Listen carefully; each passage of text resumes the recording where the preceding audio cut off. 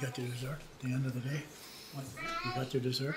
What do I call him? Is he still eating there or what? He's not. Oh, he's not. Just trying to pay the bill. Hmm? Just trying to pay the bill. Oh. God knows what that looks like.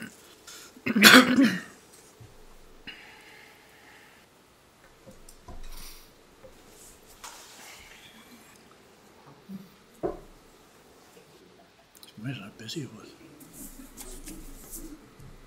Tuesday night. Sarah? Yeah, it was busy too. Hmm? Oh, yeah, that's possible, yeah. What's that? How busy it was today. Oh, yeah. Yeah. I left my coat in your office, so it would remind me that I have to go to the kitchen to get my dessert. Okay, 'Cause I put my ready, coat on when I Janice? go. Okay, everybody. I'd like to call the meeting to order and thank you very much for being here. We appreciate that. And with that, I'd like to start with the Aboriginal Acknowledgement. And we would like to acknowledge the land on which we are gathered is the traditional territory of the Kootenay, Silix and Sinix peoples and is home to Métis and many diverse Aboriginal persons. We honour their connection to the land, rivers and respect the importance of the environment to our strength as a community. There are no late items that I'm aware of, and I'd like a motion to adopt the agenda of. Just in the NIC, NIC that. Will we do that tonight, or we could wait for the Yeah, we We can. can't have a committee before Yeah, we make a decision. yeah, we'll do it at the regular meeting, Okay. Kevin. Yeah. An adoption of the minutes of the previous meetings. Committee of the Whole, February 22nd, 2022. Moved by Councillor Woodward, second by Councillor Charlwood. All in favour? Carried. Thanks very much. And so now we want a formal adoption of the agenda. Moved by Councillor Page and Councillor Woodward second. All in favour? Carried. Thank you. And the next section of the meeting is public participation. And we have 15 minutes total for the presentation or presentations. And Sarah Winton will keep track of the time.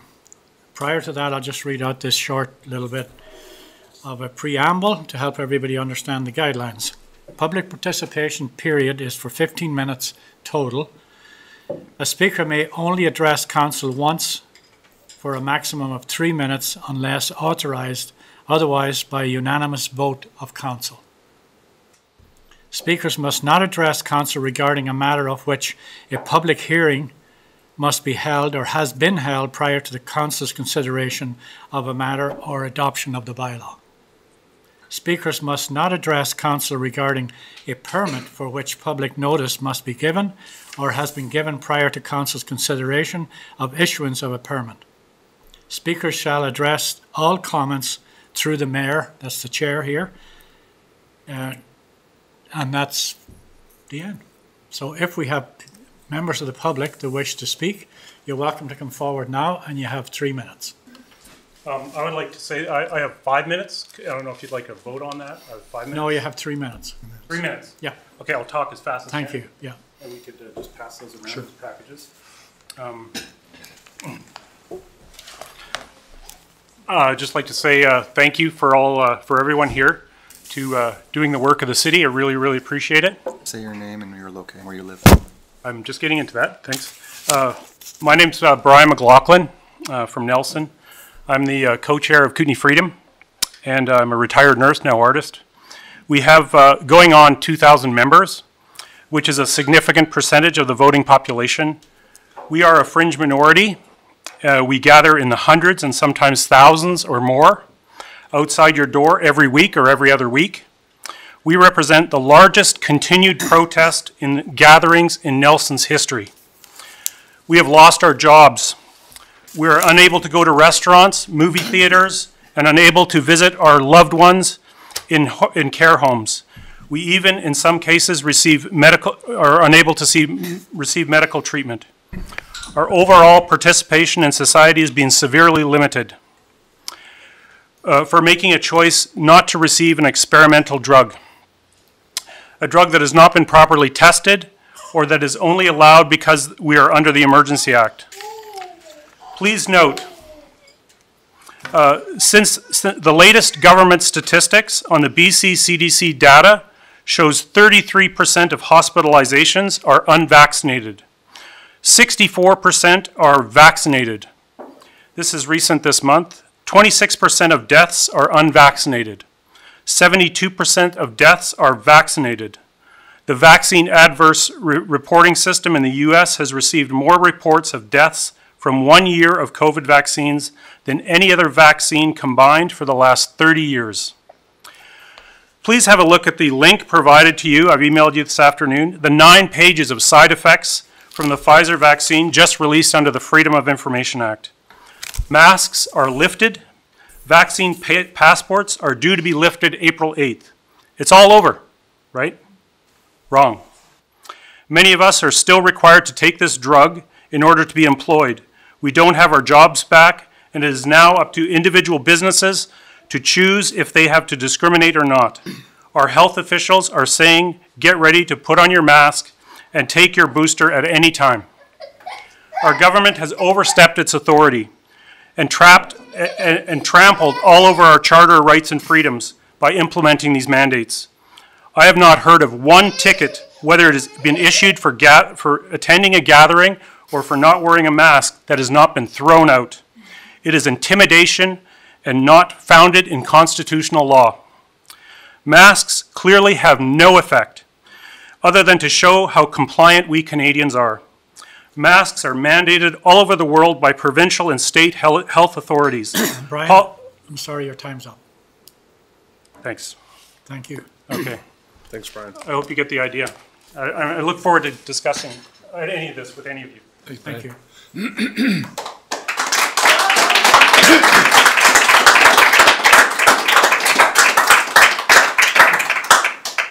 Do we have any more speakers?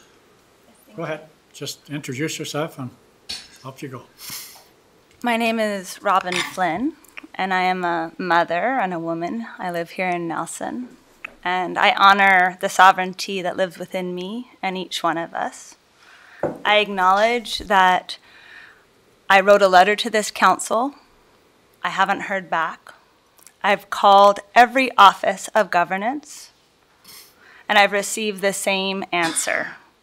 This topic of mandates, we don't have jurisdiction. It's a Ministry of Health. We just have to follow orders. And so I come tonight to remind each of us that at a municipal, provincial, and federal level, including the Ministry of Health, none of these levels of governments can grant any man or woman the right of bodily integrity, the right to work or earn a living, the right to decide for our children or to be with our families or dying loved ones, the right to gather and worship, the right to travel in our land or enter and leave this country.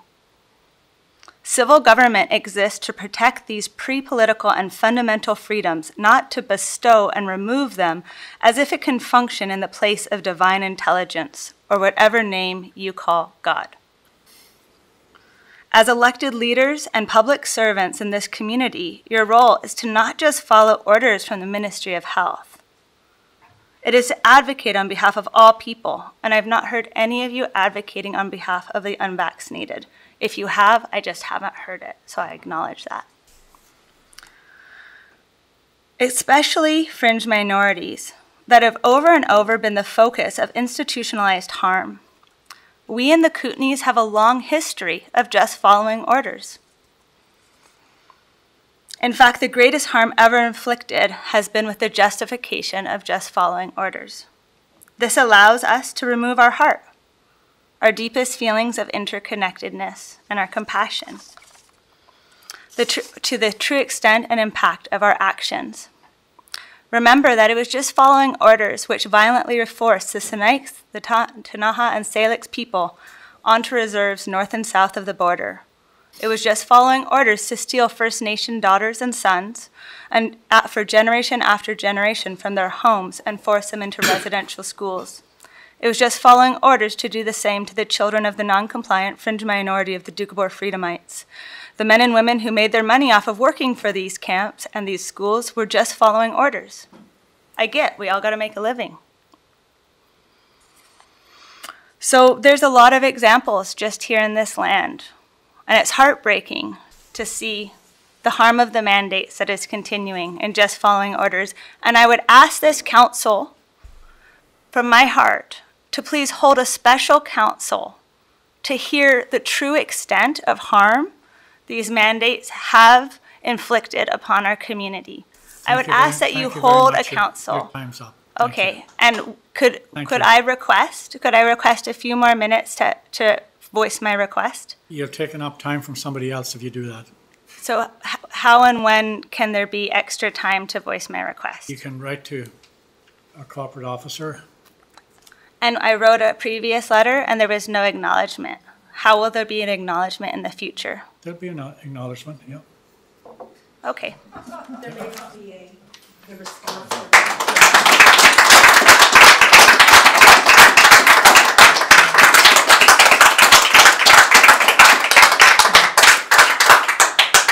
Thank you. Are there any further speakers? Can we just provide clarity on where to send a letter? I'll do that at the end. Okay, sorry. Hello. So I'm going to finish reading the letter that Brian started reading here. State your name. Oh, Kevin Shaw. Okay. Masks that clearly have no effect other than to show how compliant we Canadians are. Masks are mandated all over the world by provincial and state health authorities. Policies created by the largest entities on earth, big pharmaceutical companies. They have no democratic input or meaningful scientific debate. The size of a virus is many times smaller than the mesh size of any mask. Masks do more harm than good, both mentally and physically. Central to understanding this pandemic is understanding the misuse of the COVID PCR test, which has created a pandemic of cases. The polymerase chain reaction test invented by Carrie Mullis was never intended to be a tool for diagnosing illness. It amplifies genetic material, but cannot tell you where that genetic material came from, or whether that genetic material is the cause of any illness. The PCR test can have a false positive rate upwards of 90%. Why has our Nelson Star, which had never previously been reliant on government funding, now receiving 140 grand per year from our Trudeau government? Why are they only reporting on cases, and not symptoms, and not accepting any of our editorials or ads? Press is now censoring our voice. Druthers, publicly owned and funded, newspaper with a circulation in the hundreds of thousands, is a voice of reason. This crisis has and is creating a financial meltdown. Since the start of the pandemic, we have printed 40 to 60% of the money in circulation today, creating a hyperinflationary event that we are just beginning to see now. Fear is a great tool for taking away people's rights, and these rights are rarely given back without fighting for them. What do we want? We want to engage in a respectful discussion that does not resort to name-calling or utilize censorship. We want you to educate yourselves on not just the corporate narrative, but reach out and see what's happening in your community. Visit the hospital, see how many are in there.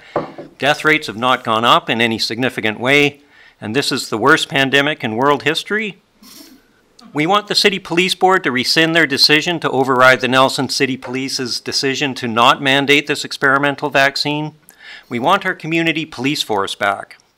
Understand that these mandates are hurting way more people than they are helping. There is a lot more than a virus at issue here. We believe that the Charter of Rights and Freedoms is fundamental to respecting the rule of law that protects minorities. Our Constitution and our human rights are the final law of the land. Come to our speaker tomorrow. Chris Sky is speaking about our freedoms at noon outside of City Hall. There's also a doctor's tour, originally scheduled to come next week, but it's been postponed now till April. That will be at Lakeside Park. We'd like you to attend that. There'll be 3 local BC doctors. Your time's up. Thank you. Okay. Thank you very much. And Thank you for your Okay. presentation. Thank you.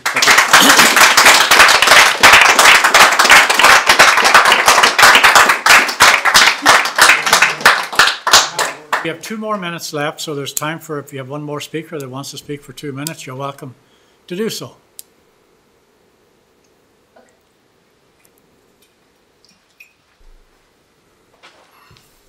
Hi. My name is Lindy Flynn, and thank you for letting us be here to speak to you. And I just want to say, I don't understand, because it doesn't seem to me like what's been happening is legal. And I don't understand why nobody's raising that issue. It feels like the government has really overreached. Lots of people think that, but nobody's doing anything about it. And when we ask different elected officials, where do we go? They go, well, it's not us. You don't go to us. So who do you go to if you don't think what's happening is right? And so I'm just asking you, please look into this. You're our elected officials. You're the people we're turning to for this. So thank you. You know, look across the board. I mean, I can guarantee you, I'm not a conspiracy theorist, and I've been looking at stuff for 2 years, and it just doesn't add up. The numbers don't add up, the fear doesn't add up, and the overreach doesn't add up. Thank you. So thank you so much. much.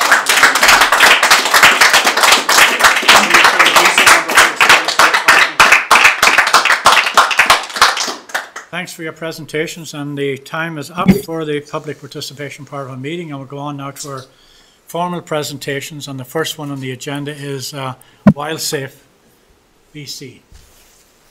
And you're welcome to stay for the presentations. You may find some of these interesting, actually. In fact, Hi. all interesting. The voice from nowhere. Oh, there she is. Can you see me? Yeah, Yes. we haven't seen you for a while, Rosie. Welcome back. Hi, it's nice to see you all. Thank you for having me here virtually. I am here to present on the Wildsafe BC activities for 2021. I have a presentation. I'm going to attempt to share the screen. I've never done this in WebEx before, so bear with me.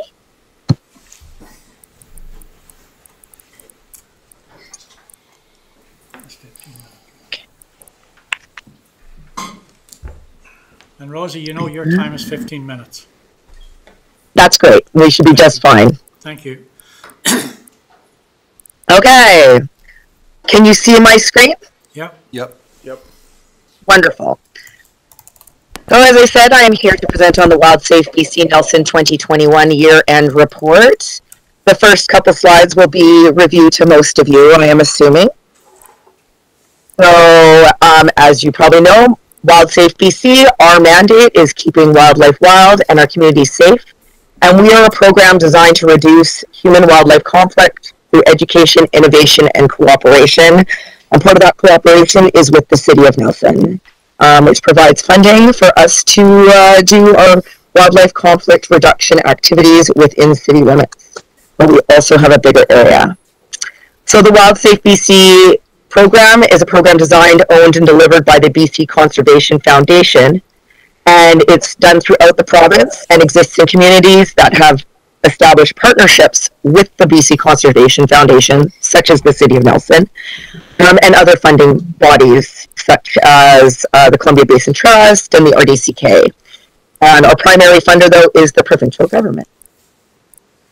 So the main focus of our program is looking at habituation, so when wild animals lose their fear of humans and tolerate them at a closer distance.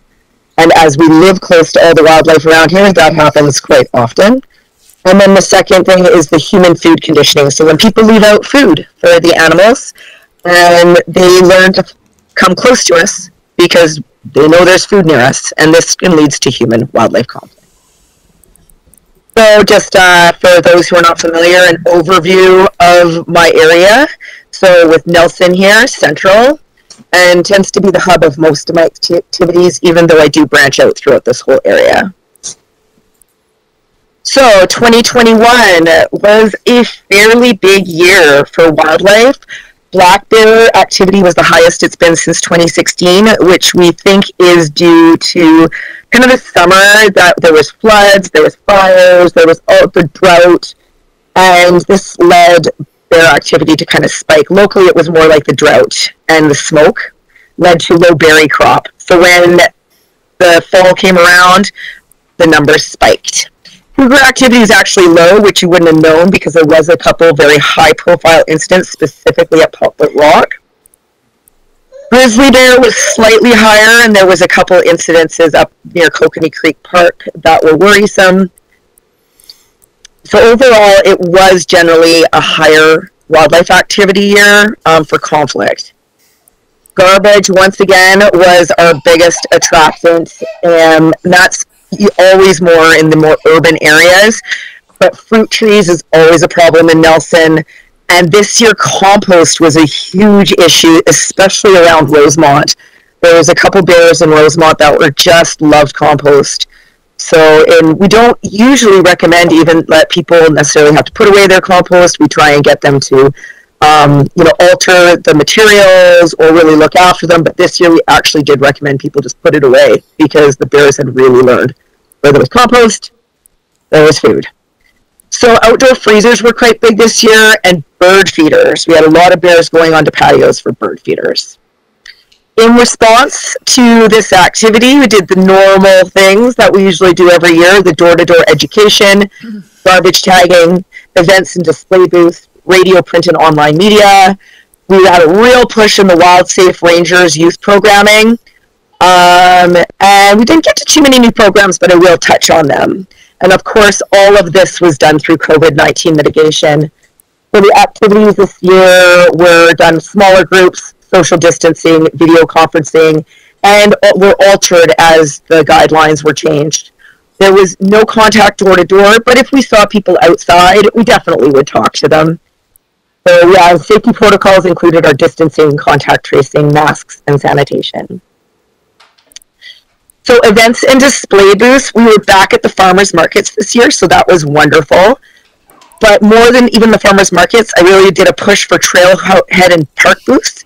There was lots of wildlife conflict on some of the North Shore trails this year, so I would just sit up there and I would do bear spray training on demand, talk to people as they went up, just educating people, like Pulpit Rock in particular, where there was that cougar incident.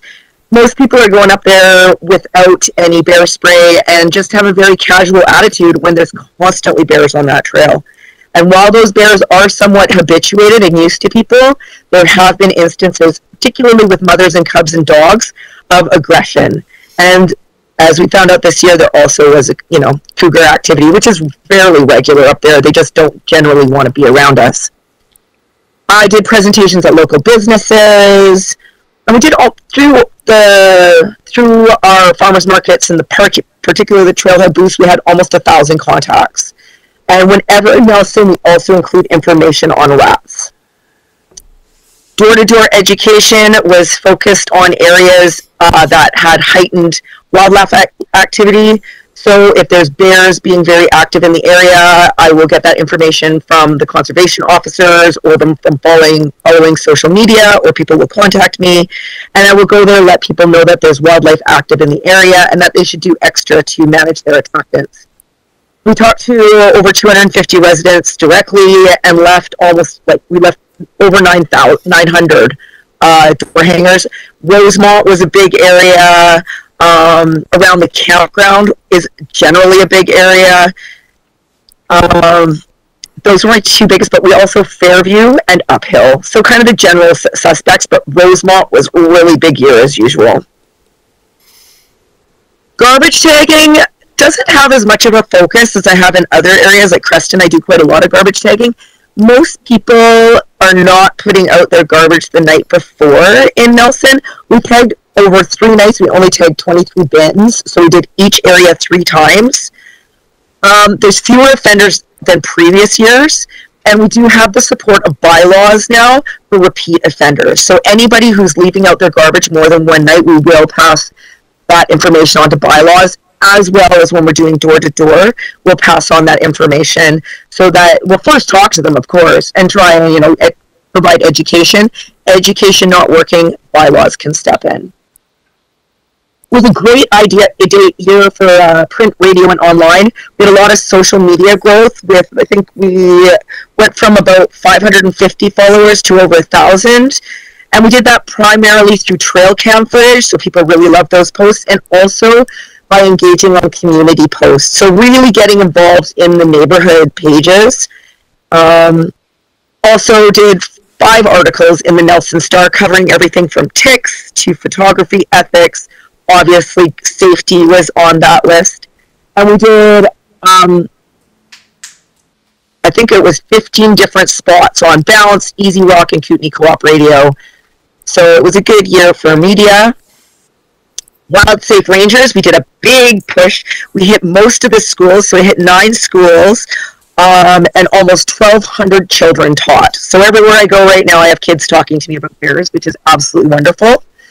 So for those of you who don't know, the Wildsafe Ranger program is a school program from elementary to middle school. And I was really pushing to talk to higher grades this year and doing a lot of stuff with high school students outside. We did, we did field trips. So we went up to Apex, we went to the rail trail, took kids on safety walks, and really got them engaged through, being outside. And it was also great, to do during COVID. So we provide them with supplementary educational materials, and it had several schools that got involved in bigger projects and more long-term kind of educational activities. So seeing them more than once and getting them involved in their whole schools, kind of looking around and seeing what they can do to minimize conflict. So we also just generally have our online resources that we provide as part of Wildsafe.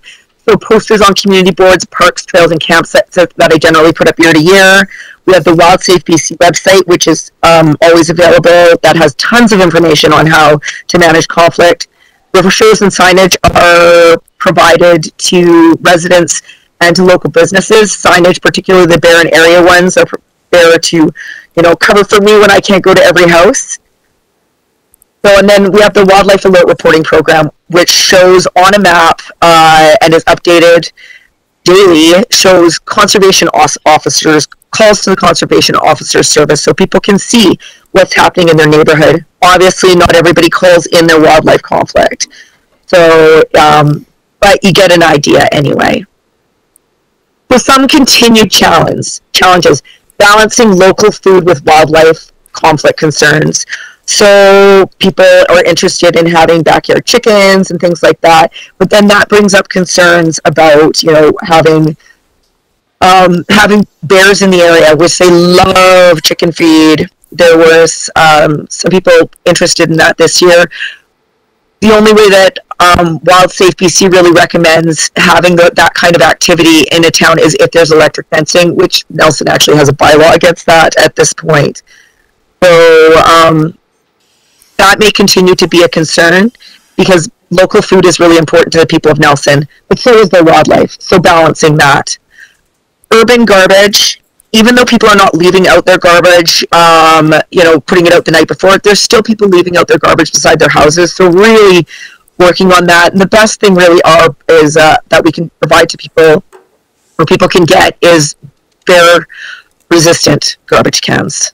And I know that program has been having a bit of issues this year, and people are really keen for those garbage cans, so finding some solution to that is probably going to be something that's necessary in the future.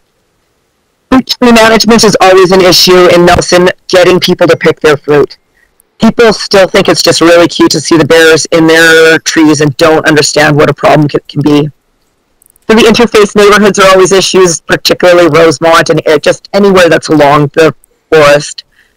Electric fencing acceptance. So that's more in the surrounding areas, is because, as I said, it's not, there's a bylaw against it in town, but just in general for the whole area, having more people, more electric fences for, maybe fruit trees, for any kind of livestock.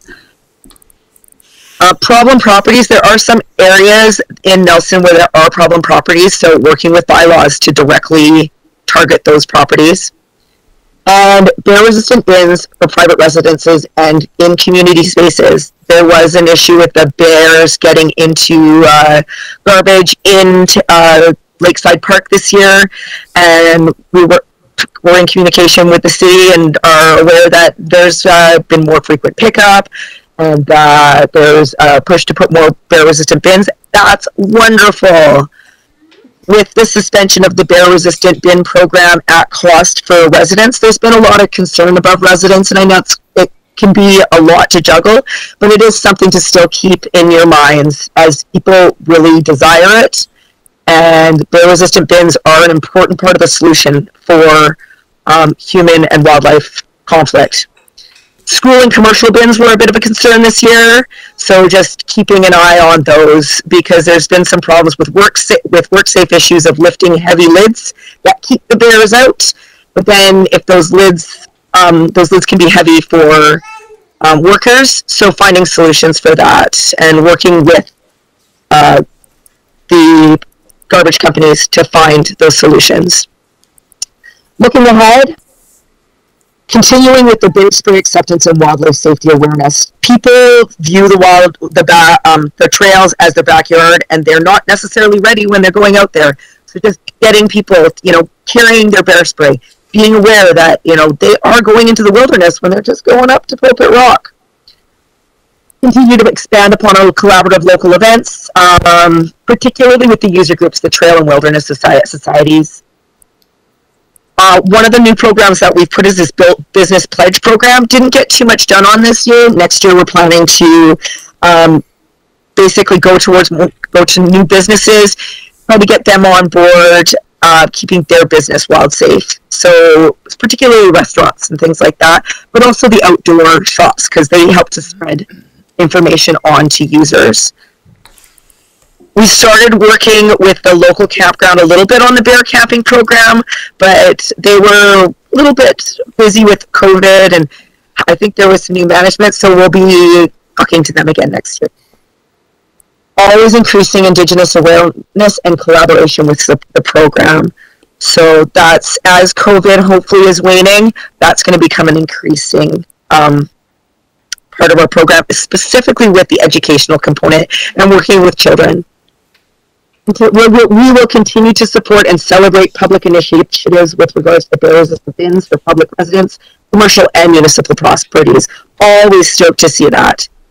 And building on electrical fencing with workshops and promotion of completed projects. We would love to thank all the people who provide funding. So obviously the Province of British Columbia, the RDCK, Columbia Basin Trust, British Columbia Conservation Foundation, for who I work, and the City of Nelson. Thank you very much for your continued funding, and I hope to continue the good work. Thank you, Rose. Any questions? And I don't know how. There we go. Okay, we have one.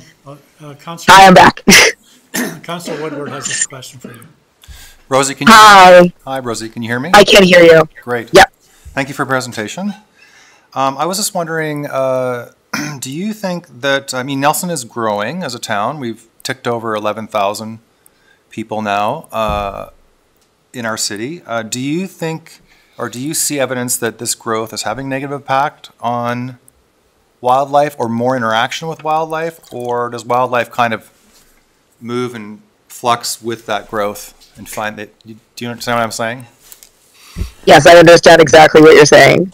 What I find is particularly, there is a lot of interaction that I have with new residents. People who are coming here and are not from urban areas aren't necessarily used to living with bears in their backyards. A lot of times the initial reaction can be very dramatic when wildlife is coming around. So there's a lot of teaching them how to just live with these animals by not leaving out attractants. There may be the kind of attitude, oh, that bad bear, that pesky bear. Just kind of turning that and reframing it to the bear is going to do what it's going to do, and reframing it so that those new residents understand that it is their job to manage their attractants. So I wouldn't necessarily say it's about numbers. I would say it's about the behaviors that come with people being inexperienced in our area. So a lot of my interactions can happen with those new residents. Can I do a supplemental? Yeah. Thank you. Just a supplemental, Rosie. Is there an expedient way to I don't know if it's through the real estate board or know that when newcomers are coming, so they get information right away? Oh, I absolutely love that, because isn't there the welcome baskets that sometimes go out to new people who, yeah, so we could definitely make that happen, to have materials go out in that welcome basket. I love that whole idea, and it should have been done before. That's great. Okay, thank you. Thank you, Rosie. Sure you take the apples out of the welcome basket. Councillor Renwick. Thank you for the presentation, Rosie. Can you give us a quick update on the rat problem in Nelson? Is it better, worse, the same? I would say that it's about the same. It's everywhere. Like, they're everywhere. For a while, we were mapping, where they were happening, but that just became kind of it wasn't a useful thing anymore, because they were just everywhere in Nelson. So really getting people to manage their compost is a really big one. The compost was a big deal for bears this year, but it's always a big deal for rats. So that I would actually really like to focus on compost a lot more next year, because a lot of times it's just left out in barrels. I saw people with just like piles of it, and it's breeding ground, it's nesting ground for the rats. Nobody wants the rats, but they also want their compost. So working on some materials would be, I think, a good focus. Thank you. Councillor Page. Hey, Rosie. I understand. Hi. I understand Wildsafe in the past has helped the city coordinate the bear-proof bin purchases, and I'm wondering what work you guys are doing in other communities, how we might resource that here in the city of Nelson to make sure that a program is available for bear-proof bins. Can you speak to any of the other communities and how you might be able to help us make sure people can get access to those? Well, the program in Nelson is actually quite unique. Like, a lot of the times when people have pickup, they, like in Castlegar, they have the bear-resistant bins like directly associated with, with the trucks, which is a huge cost, right? So the program that was in Nelson that hopefully gets reinstated was quite, a really nice happy medium where the bins are affordable to people, and they're all loaner bins available to people through our program. I think that at least at the bare minimum going back to that would be great. I do understand the expediency of having bins put into the parks that are bear resistant. And I think, that was my impression, that was given the focus and the funding. Correct me if I'm wrong. I really hope that you guys keep in the front of your mind that these bins are important to residents. People were kind of at a loss of where to get bins once the city ran out and there was no more. So as far as other communities, it's usually integrated into the garbage pickup, or there isn't something like this, right? So it's usually like this, where you've got to go to the Home Hardware or whatnot to buy a bin. And usually those bins are too expensive for many, many, many people. Even the at-cost $200 bin is too expensive for many people. But at least that is something. So it's usually... Oh, the other one is community bins. The trail has community bins, so they'll have bins set up in areas. So say you have Rosemont and you don't have everybody not everybody has those bear-resistant bins, but it's a hot spot, then you'll have a community bin. But that brings its own issues of, what are people dumping in there? Are people misusing it? So some communities don't like it. I understand it's been quite successful in trail. Does that answer your question? Oh, sorry. Yeah, Thank it helps. Rosie. We're over 10 minutes over your time already, so okay. Thank you very much for a great presentation, and we have two others coming up next, so we got to give them an opportunity as well. My apologies. Yeah, have a great night. No problem. It's all good. Thank you very much. Thank you, Rosie. Thanks, Rosie. Bye. Thanks, Rosie. All right. Next up is the BC Council of Forest Industry.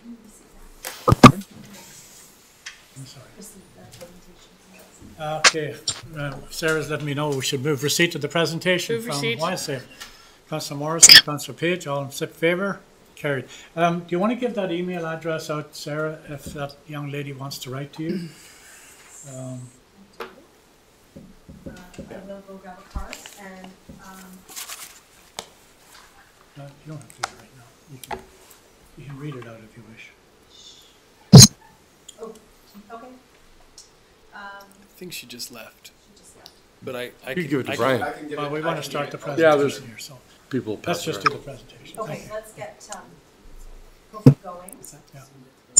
Great. Well, Your Worship, Councilors, good evening. My name is Alexa Young. I'm Vice President, Government and Public Affairs at the BC Council of Forest Industries. Very happy to be joining you today from the traditional territory of the Musqueam, Squamish, and Tsleil-Waututh First Nations. It's not going to be news to any of you that there's an important conversation happening about forestry across BC right now, and we really appreciate the opportunity to talk about some of the issues and opportunities facing the sector. And we really want to talk about what's on your mind and your community's mind. We also want to talk about how we can partner with communities to achieve a positive path forward for a strong, sustainable sector that continues to deliver social and economic benefits to British Columbians. Before I get started, I want to introduce my fellow colleagues, Michael Armstrong, VP Forestry at Kofi, Adam McPhee, who's joined us in the past year as Manager of Public Affairs. For those of you who don't know Kofi, we represent the majority of forest product manufacturers from across BC. Also with me today are our friends and members from Interfor. You will see them on the screen there, who have obviously deep ties to the Nelson region, Stuart Card, Robin Modesto, and Ryan Wells. So I'm going to jump into the presentation, and what we're really looking forward to is your questions and the dialogue as we get through this here. So give me a second, and I will pull this up and do this, and hope that everyone can see this. Okay. Let me know if you can't. All right.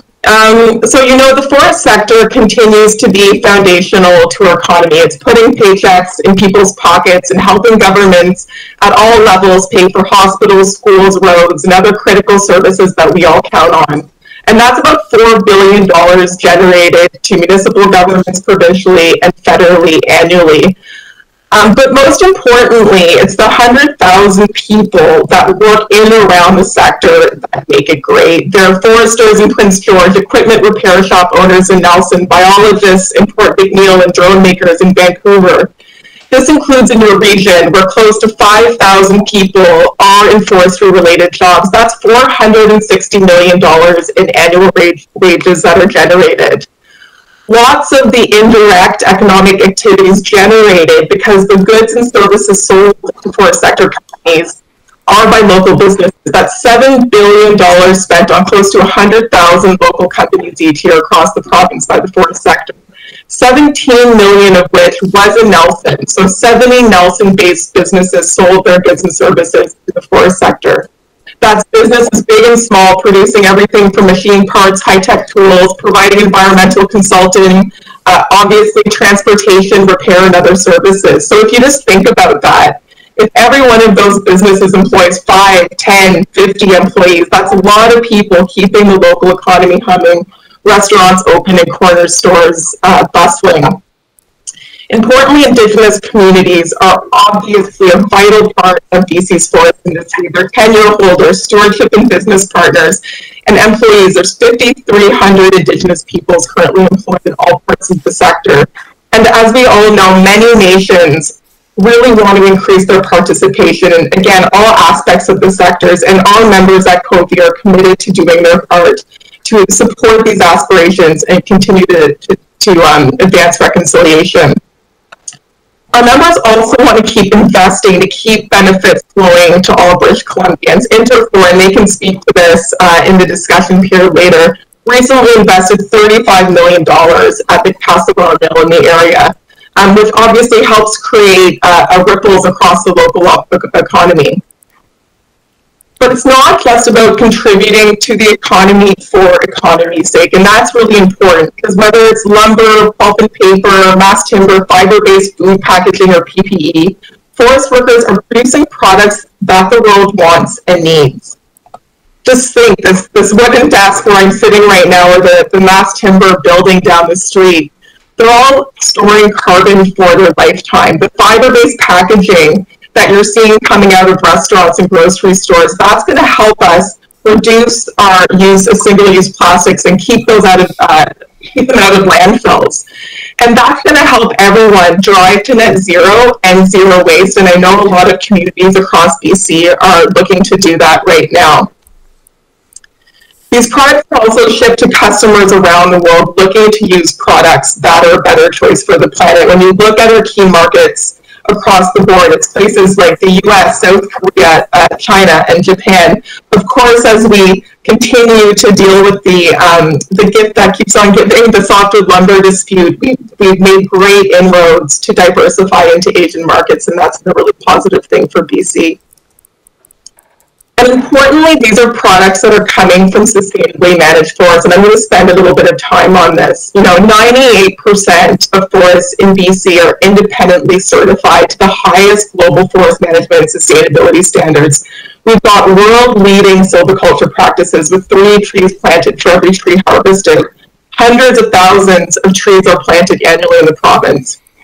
And importantly, this all happens within a robust, world-class regulatory framework. BC's chief forester tells companies how much they can harvest each year.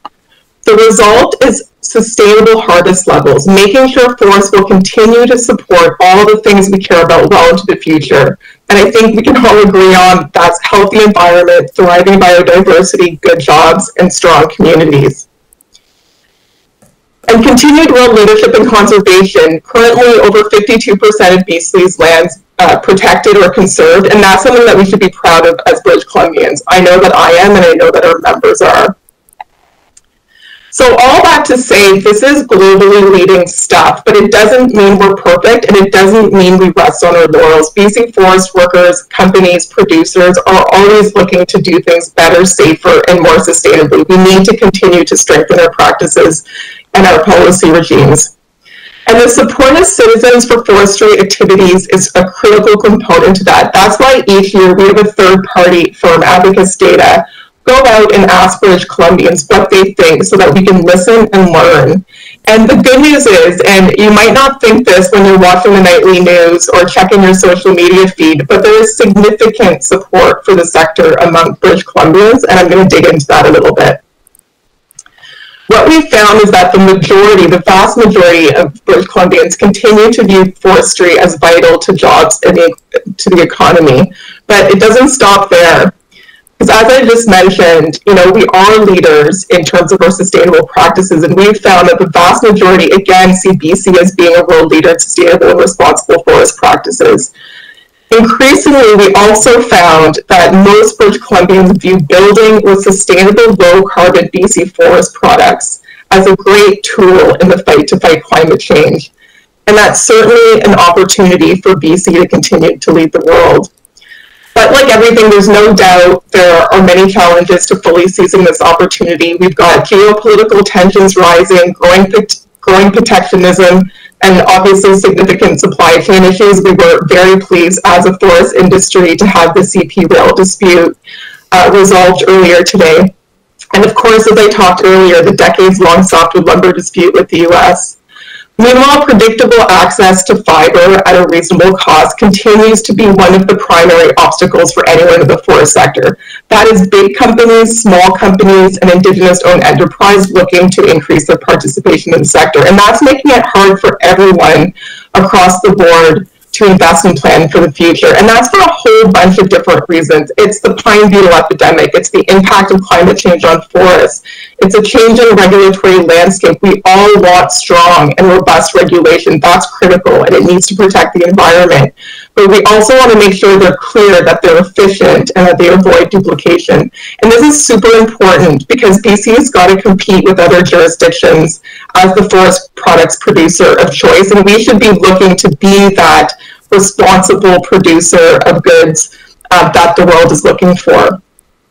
But I hate, as I think we all do, to focus on the challenges, because I really do think that in BC we have this incredible opportunity to work together to overcome them, because the future is bright for the future generation of forest workers.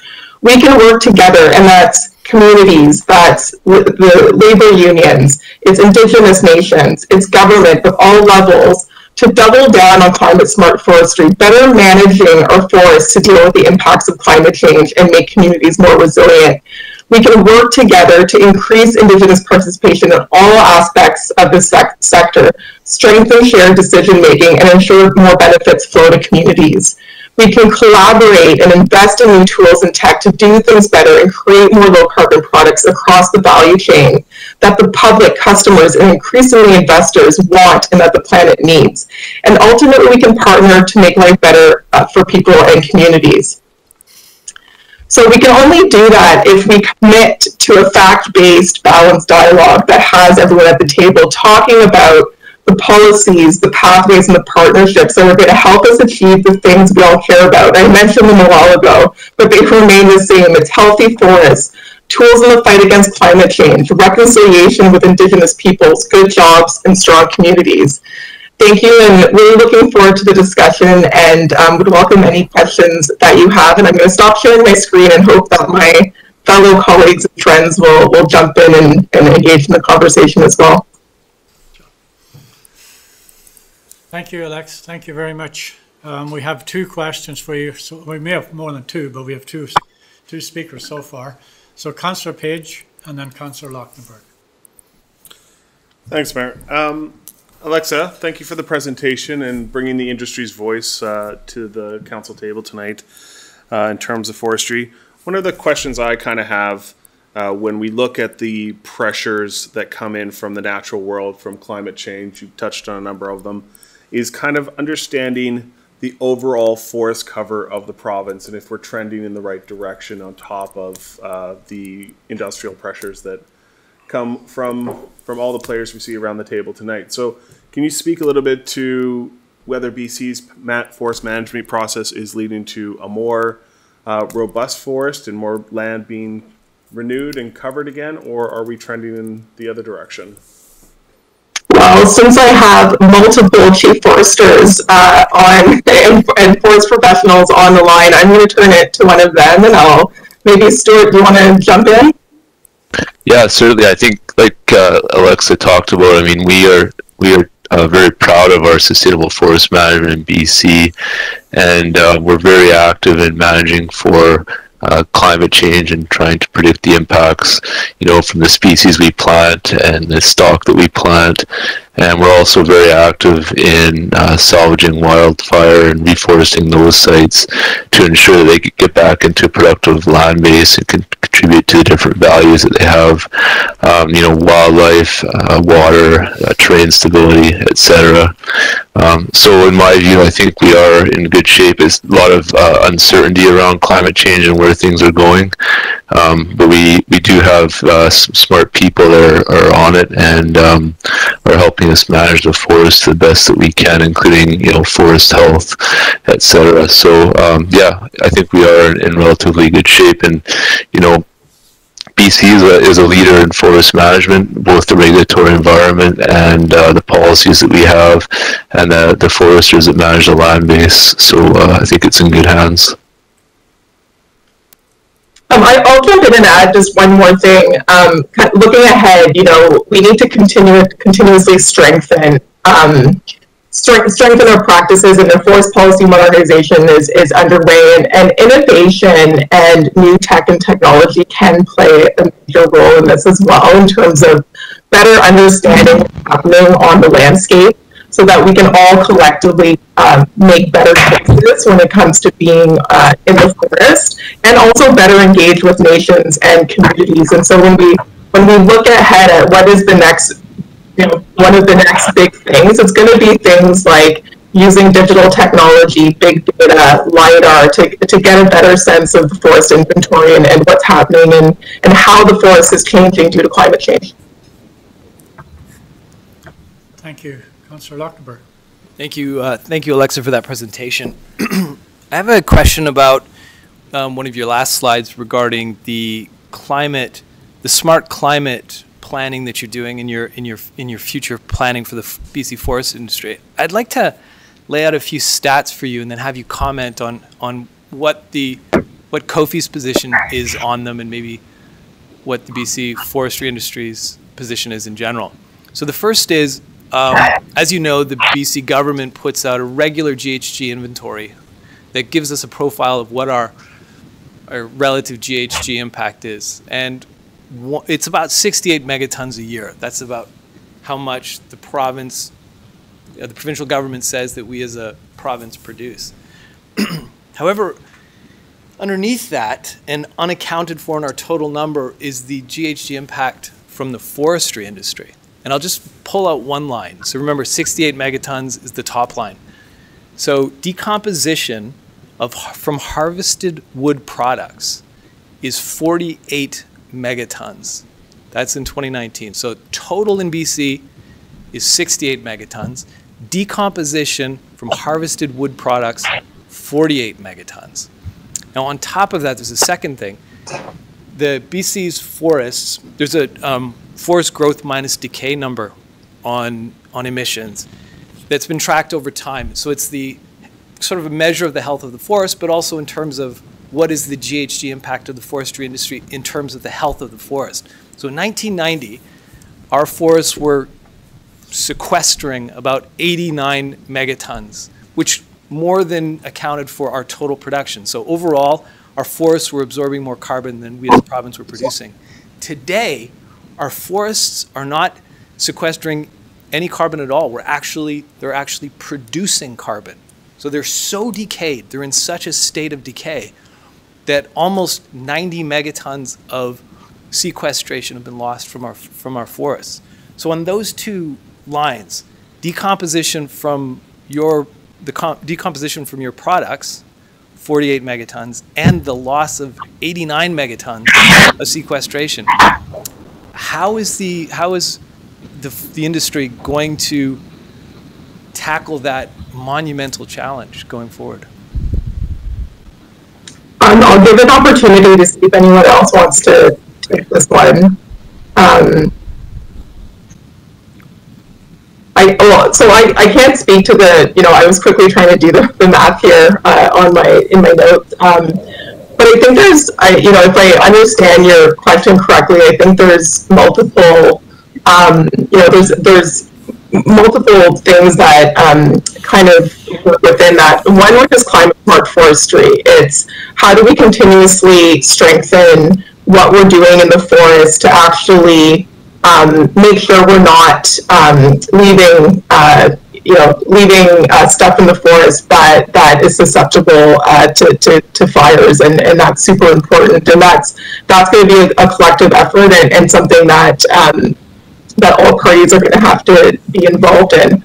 I think the second thing that needs to be considered is the role that forest products play. There's academics and experts out there who have done good work at looking at the power of essentially substitution. When you're building with wood, using wood products instead of, let's say, cement or steel, you're displacing a huge amount of carbon-intensive building materials, and so that needs to be built into the equation.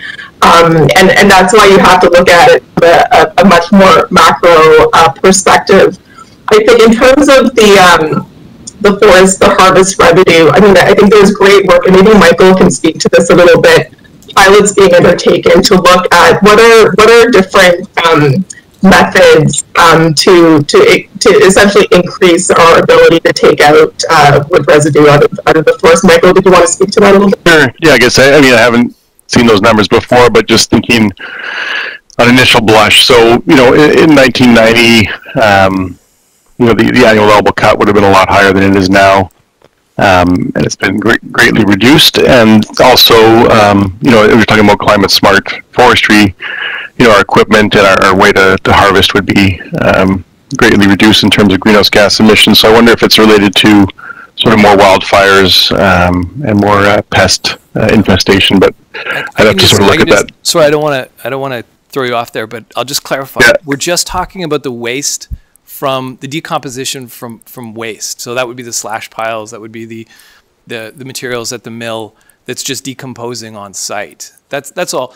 And I just want to also say something that I live in a wood house. I'm a fan of the forest industry when it's done sustainably, and I think we've got some really great companies here in the Kootenays. So not trying to put you on the spot here, but I think this is a practical thing for you guys to challenge yourself on dealing with the waste that's decomposing and creating a lot of emissions, and then both at the mill as well as on site. So some of the methods you're using in terms of these big slash piles that are left standing, the waste in the ground, those are the things you could probably speak to, and without, within your own planning that you've been doing so far. Yeah, okay, sorry, thanks for the clarification.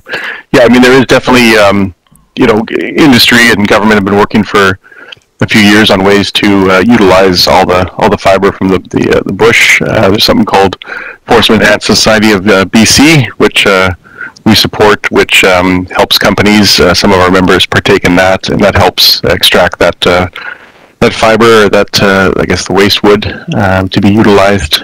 So we are working with government, and that in the latest budget they got funding again for the next few years for that. So that's great.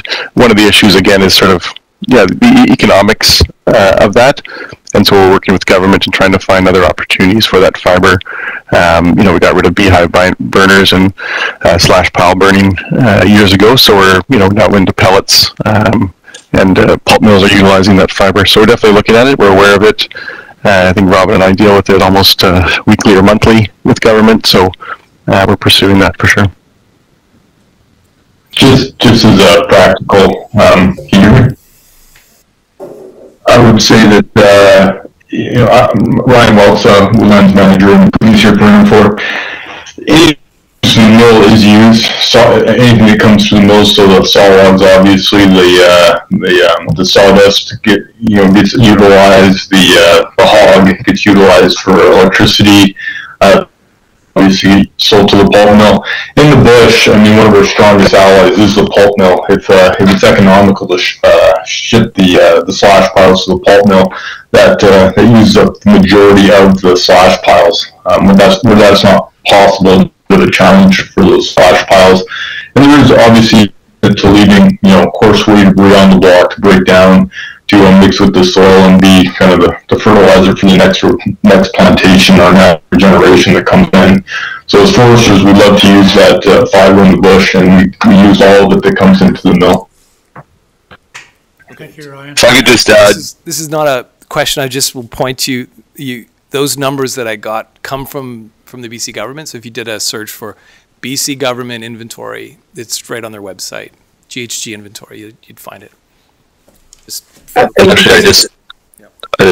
that, and it's a good question, and I think I'll just kind of wrap up to say the comment, and I think there's a lot of people focused on this and looking at creative ways to continuously strengthen how the industry deals with this issue, and I look forward to continuing to keep you updated on progress from that perspective. Councillor Woodward, you had a question? Yes. We're getting a little tight for time, Alexa, and so I have one more question here from Councillor Woodward. Thank you. Thank you, Mayor. So again, as Councillor Ottenberg said, I live in a wood house. I use paper products. We all do. It's vital in our lives, and I get that. My concern is 2017, 2018, and 2021 were the 1, 2, and 3, I think it was correct, 1, 2, and 3 worst wildfire seasons in BC's history. And 2021 was, from beginning to end, a climate catastrophe in this province. We can all attest to that. We lived through it. So my question to you is this idea that we need to move towards sustainability, and especially with the forests harvesting sustainably. And I'm wondering about the sort of battle between growth, perpetual growth in an industry such as forestry, and this need, and the dire need for sustainability and to rewild our landscapes so that we can store carbon. So I'm wondering, how do we balance a healthy forest industry without having, year-over-year growth? I can take that one. I think in BC, it's probably a misconception that we have year-over-year growth, as Michael alluded to. Our harvest levels have dropped significantly since the 90s to the point where almost half of where they were, 20, 30 years ago. So that to me is a very conscious and sustainable outcome where the harvest levels are constantly evaluated and reviewed and are set at sustainable levels into the long term. And I think it's important. Climate change is real, it's in front of us, but it's also important to note that the IPCC themselves have noted that sustainable forest management aimed at providing timber, fiber, biomass, non-timber resources, and other ecosystem functions and services can lower GHG emissions and contribute to the climate adaptation as well. And it's really a key part of that. Like Alexa talked about substitution products. So forest management, active forest management, it's going to assist with the fight against climate change. It's going to help us minimize and mitigate against catastrophic fire years. We need to be more active on the front. There's no question about it, and there's more that can be done. But leaving the stands as they are to go about naturally is not always the solution, and a lot of times we have to be in there actively managing it to protect our communities, our forest resources, and the other resources that we garner from those areas. So that's a great point, and I know we're out of time, but I just want to add an anecdote because I think it's really important. Over the pandemic, when people were at home, looking for something to do, so they were looking to build a deck or repair their house or even buy a house. There was, we had for a broad amount of reasons, including demand, some supply shortages, and people, consumers, citizens were asking the question, why can't we get more online? And Stuart's point is the point that we, under a strict, robust regulatory regime with a chief officer, is setting the annual allowable cut to make sure it's sustainable for today, tomorrow, and the future. And so we do not actually want them to flip the switch and they've already done the equation to balance all of the values of what the forest represent, and we respect that. And so we can't just turn on the tap, and that's a good thing. Thank you very much. Thank you, Alexa. Thank you. I know from experience this conversation could easily go on for half a day, and maybe in the future that's something that probably should happen with local governments. Thanks very much for taking the time to be with us tonight, and I look forward to seeing you potentially at the Kofi Convention in Vancouver.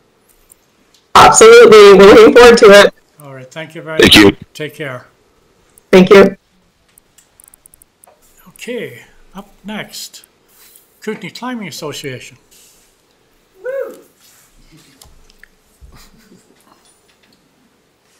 Is the presentation coming from Cam, or is it coming from here? From here. From here, please. Okay, perfect.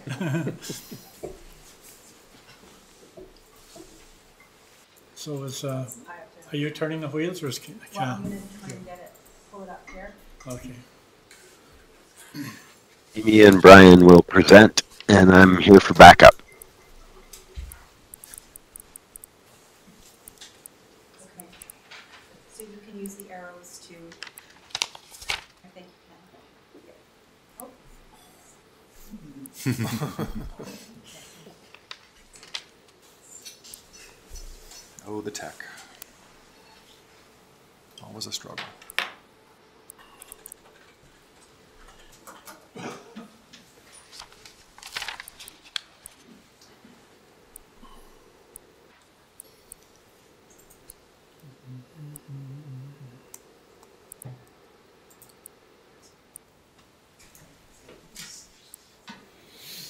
believe you can use the arrows now to forward. Okay.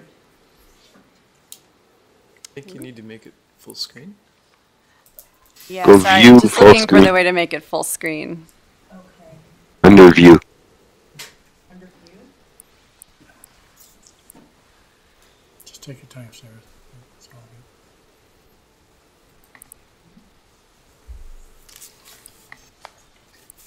good.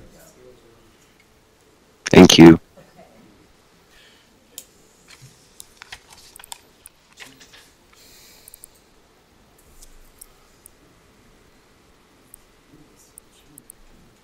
All right, are we ready? And your name is? Oh, sorry, let me just close this little. Is there a way to get that box to close? I can't get it. Oh, I have to do it. There we go. Good work. All right. Here we go. Mayor Dooley, councilors, and staff, I'm Jamie Moy, speaking on behalf of the Kootenay Climbing Association. Thank you for having us. We're happy to be presenting tonight. I'm going to speak briefly about who we are, our Cube Climbing Center, our vision for the Cube 2.0. We'll run through budget and financing as it's anticipated to be, and we'll end with our specific ask of the city. We are climbers, yes, but we are, well, that's just the start. We're engineers, we're scientists, we're architects, we're parents, we're small business owners. We're internationally accredited mountain guides, and we are award-winning writers. Together, we form the Kootenay Climbing Association. Founded as a nonprofit in 2012, we are directly responsible for envisioning and implementing the current climbing center in Nelson, the Cube, which opened its doors in 2014. As a fully volunteer board of directors, we're particularly thankful that at this moment in time, we feel we have the exact right mix of people, of skills, and of motivation to make an expansion project happen. And we want to capitalize on that. Before I get into our vision, I want to speak a bit about the existing Cube.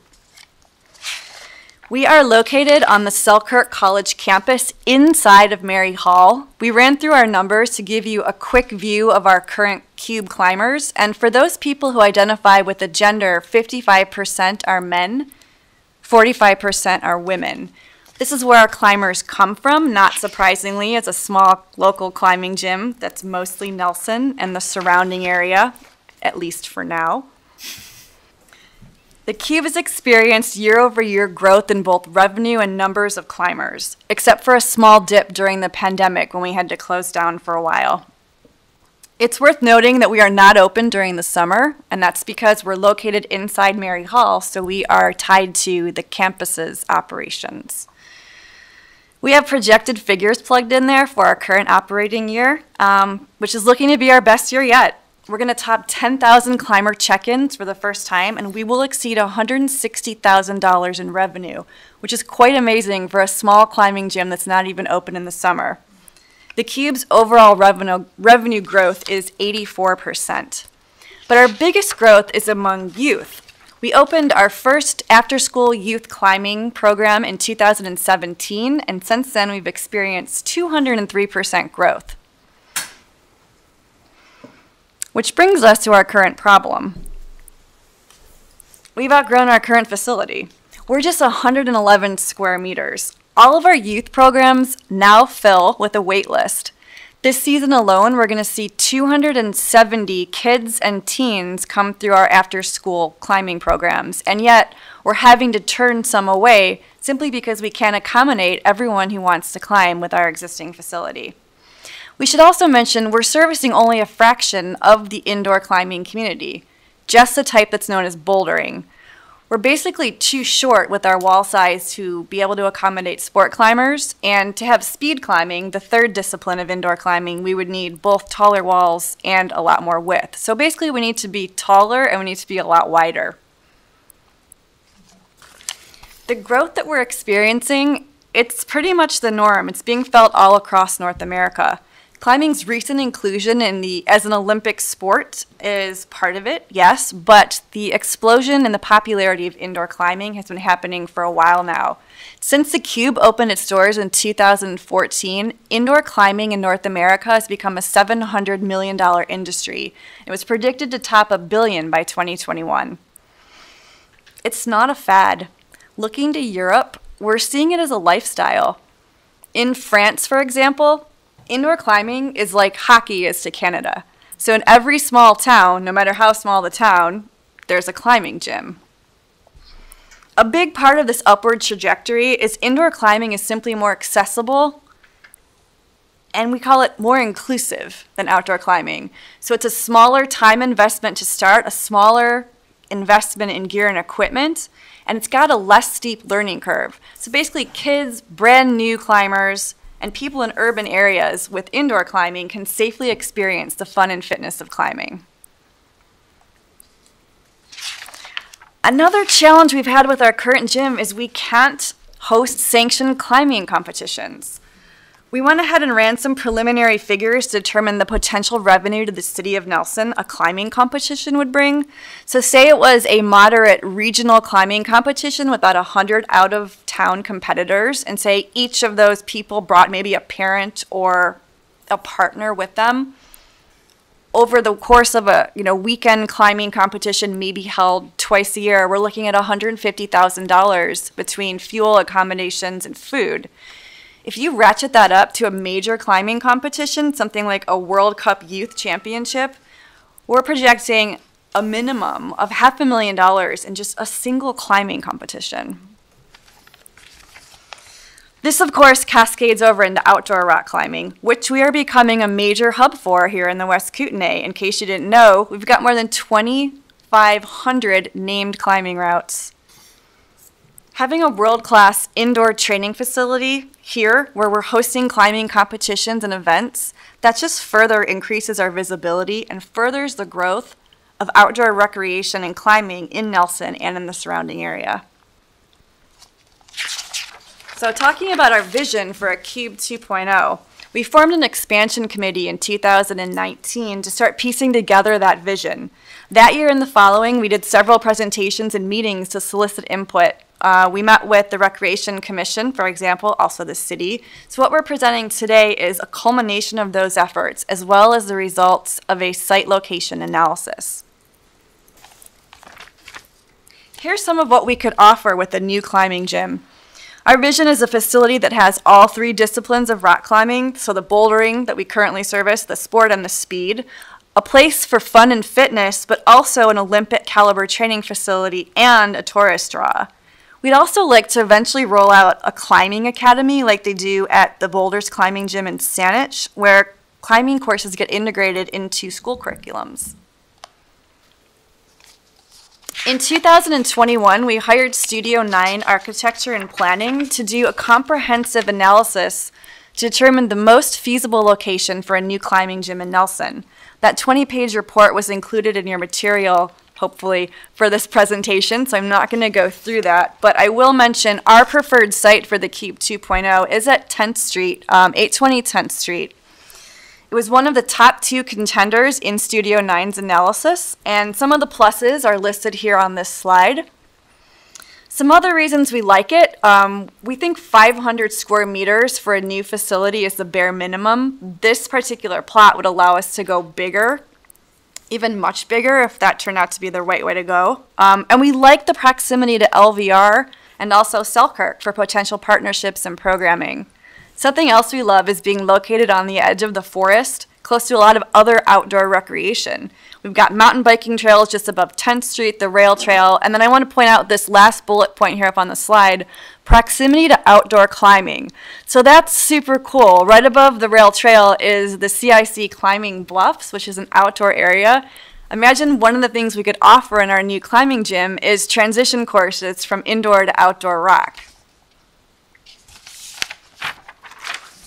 And I did just want to mention an alternative site for the Cube 2.0. So this was the other top contender from that analysis. This would put the facility down in the existing rec complex downtown. When it comes down to it, our team is ready to proceed with either location. We just think that the best climbing gym for us and for Nelson is one that we can implement quickly. We feel like we have the team right now to do this. We're ready to do it. And we just feel that that's more possible with 10th Street than Front Street. I'm going to go ahead and turn this over to Brian Hansen. He is the Cube's general manager. He's going to run you through the numbers of budget and financing and wrap it up. Thanks, Jamie. You're welcome. All right, thank you, Jamie. So I'm sure we've impressed upon everyone here the level of success that we've seen at our current facility is impressive. At 84% growth over 7 years is substantial. And as a nonprofit, it's also important to see how we spend those revenues. We've paid off all of our existing business loans from the current facility within the first 2 years of operations. We've contributed then $20,000 to $40,000 annually to facility upgrades and equipment purchases. We heavily subsidize our youth programs, some of which we even operate at a financial loss to the business as a community service. We pay our staff a fair living wage for Nelson, BC, and we've already saved over $60,000 for this expansion project. Moving into the projected facility, our first year of revenue, we're estimating at $440,000. A big one here, not being tied to Selkirk's operational year, we're able to stay open through the summer months. So that gives us an extra 3 months of operation. We're also able to choose our own hours of operation. So we would be able to almost double the hours that we're open, especially on weekends, which we're currently only allowed to be open for 5 hours a day. We're no longer having to kick people out after 2 hours because we don't have the space, and we no longer have lineups to get in, which is really important. We would be able to increase our youth programming, so we no longer have wait lists, and we'd be able to create adult programming, which is something we've just never been able to do due to our size. We'd also have that dedicated kids adventure zone, which is a space where kids can safely just be kids, and we would have childcare, which would be a really big benefit to the parents who are climbers as well. We also have that continued market growth that we've seen regionally and globally, and we'd be able to implement some strategic marketing so we could try to bring in people that haven't been climbing here, which we just haven't bothered because we don't have the space to facilitate it. We're projecting our operational expenses to be approximately $422,000 in that first year. The big one here is bringing on 5 additional full-time employees. So at the moment, I have 2 full-time employees. We'd be bringing in 5 additional to service this larger facility, as well as keeping our casual and part-time employees as well. We'd be servicing a $1 million loan for this build. And as a larger facility, we just have increased costs in general administration and running the business. So in terms of our budget, we just updated this with our current numbers. For the building itself, we'd be looking at $3.3 million. And then the climbing surfaces and equipment together, it comes in at just about $1 million, so $4.2 million all in. In terms of financing, would be the 2 big ones here is that $1 million loan, and then federal and provincial grants of approximately $2.5 million. So to give you guys an idea, the Boulders in Saanich, when they built their nonprofit climbing gym of a similar size a few years ago, they brought in $3 million in federal and provincial grants. We'd be looking at bringing in Cube Savings, community fundraising, and then a pretty conservative estimate of corporate sponsorship of $50,000. So all in for $4.3 million in the financing. Leading up to this presentation, we created an online petition to try to get an idea of the level of support that we'd be seeing from the community, and it was excellent.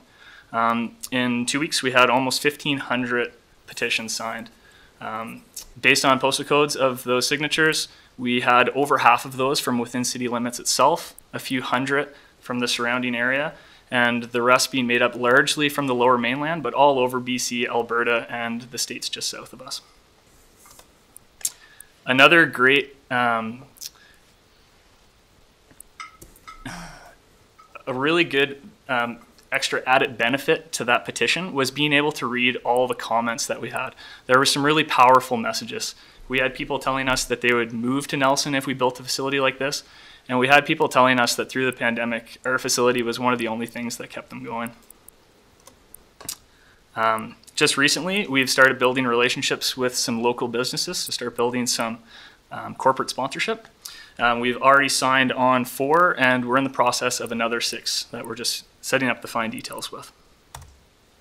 We've also received a letter of support from Nelson and Kootenay Lake Tourism to show that they are in support of this project, both in terms of the bigger picture of what increasing climbing in our area would bring to the West Kootenay, and for Nelson itself for competitions and what this facility could do for our town.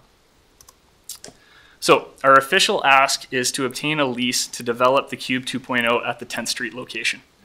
What we would be looking for is a lease with a nominal annual fee of, say, $1 while we are repaying that $1 million loan. And then after we've repaid that loan, we could change that to a reasonable rate. What I really want to stress here is that the Cube would not look for any ongoing facility maintenance nor operational support. We would be able to take care of all of that ourselves.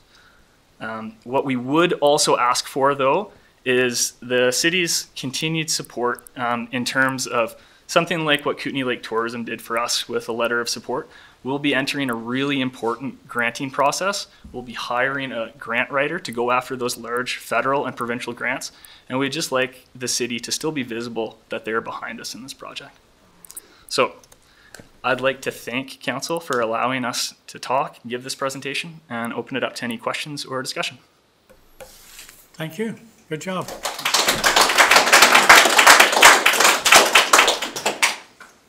Questions? Councillor Woodward, and then Councillor Jarwood. Go ahead. I went before. Go ahead. I'll go after you. Okay. Hi. Thanks for that. Could you speak to the 2.5 million in grants you would hope to raise, and what granting bodies would be likely providing that money? So we do have that included in the business plan that we'll be presenting. Do you have any of the specifics? I don't. Yeah. Cam, do you have any of the exact? I don't have them on hand. We've laid them out in the business plan, but there's a number of, we've been talking to some lobbyists who work in this area, and there are some adventure tourism infrastructure grants that we've heard are coming down the pipeline. But we'll be submitting the business plan this week, and you could reference them there. Another big one was its community development in response to the pandemic recovery. So that was one of the ones that they said for us to really pay attention to. Okay, thank you. Thank you for the presentation. I was just wondering, maybe it was buried in this big report here. I was wondering about how long do you think from breaking ground to completion and opening are we talking about? I mean, I know there are supply chain issues, so factoring that in. Yeah, that's a great question. Cam, do you have anything to add on? There's a few factors. There's the building construction. Randy, you'd probably know the best. Are you in the audience? What do you think it would take to get a building like that up? He's hiding. Well, I mean, once the funding's in place, and you know, there's engineering and architecture and so on, there's a point that we can probably get ahead of the game with that before we have everything in place. But the actual construction, you know, 8 months, I would imagine. It's not a complicated facility, really. It's kind of like a warehouse with. I mean, it's a lot of volume, a lot of space, right? So there's not a lot of.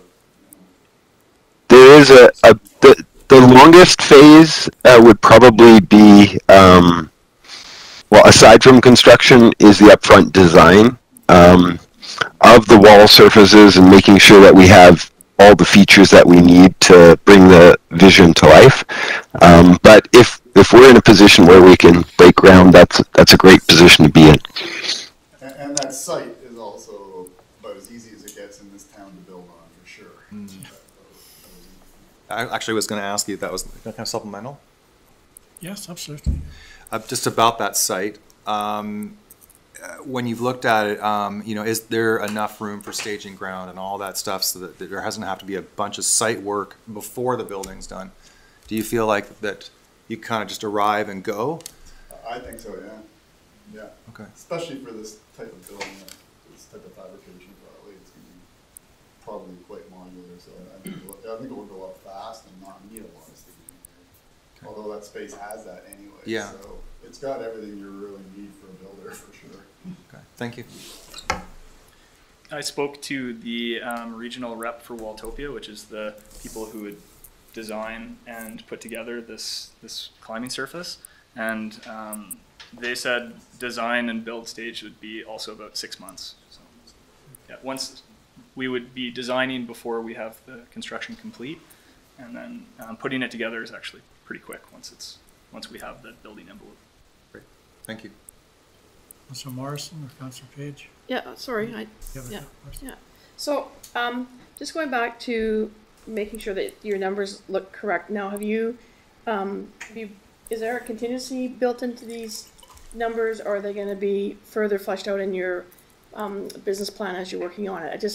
I just keep going back to the fact that how the cost of everything has escalated, and I'm just listening to this timeline, so there's still some design stuff that has to go on before you start buying the 2x4s, you know, hopefully locally from the Kofi group that we just, you know, saw. Maybe you got a sponsor there.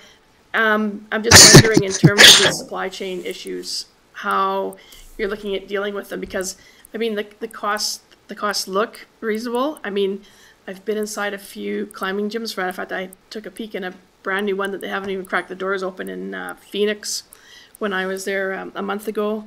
So it is, I understand the concept of vacant space. I mean, you just kind of need walls, and then you put up your climbing surfaces. But are you building in a contingency? I'm just thinking that it almost costs this much to build a house in Nelson, it seems like these days. Sorry, don't mean to minimize that, but Totally. I mean, it's, yeah. Yeah, and to give you a perspective, so when we originally wrote the business plan in 2019, we went back and I just updated everything with 2022 costs. I seen increases of at least 20% in building. And actually, climbing foam, I just found out, is largely produced in Russia and Ukraine.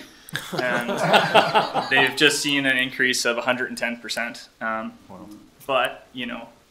if you can get it. Yeah. So yes, we are seeing that in. There's just one other thing, is that we have not really green-lighted the design phase because we don't have a site. That's really the first step, is to get a site, and then we can start the process. You know, we need to be able to fund it and get the granting in place. So there's a bunch of steps actually ahead of all the, you know, the building and the design and that kind of stuff. So, thanks. Can I have a subsequent? Am I allowed a subsequent? Yeah. I know that we want to don't go over one time. more speaker and then. One more. Now I've completely forgot my question. I'll come back if I get a chance. No, you go. Okay. Thank you, guys. I'm really glad to have you guys here today to present. I've challenged you in the past with some questions because, you know, I want to help you create the strongest possible project. In looking at your executive summary report that you provided to council and in the agenda package, the other site that you've also have here as the alternative is that Front Street location. And the Studio 9 architects at the time noted that the high visibility, the adjacentness to tourist amenities, and the research that they had done across the spectrum indicated that tourism was a huge driver of the revenue potential of this facility. The last time I saw you at a public table was at the Recreation Commission, and we were given kind of a 4 to 5 year kind of time frame of when you really needed to be getting shovels in the ground. So the context of this question is, as you guys have this all-star team now, and also this idea of long-term sustainability, but this team creates a sense of urgency, how urgent realistically, if something like Front Street could be on the table, would you be able to weigh the need to get an answer now, try and grab onto some of these COVID funding versus taking that risk of waiting longer and letting the process kind of play out to see if this can be something more incorporated into the recreation campus? And I ask that too because your report also had a survey that was conducted, and when you take the summation of the response, 74% of, I think I've got my numbers right, 74% of people wanted it somewhere in the recreation campus versus 25%, 26% up at 10th Street. So the question really is, does this urgency really serve the long-term large vision of climbing, and is it really a game stopper if it needs to take a bit longer to get a better location? Or at least get the panoptical location. Cam? Right.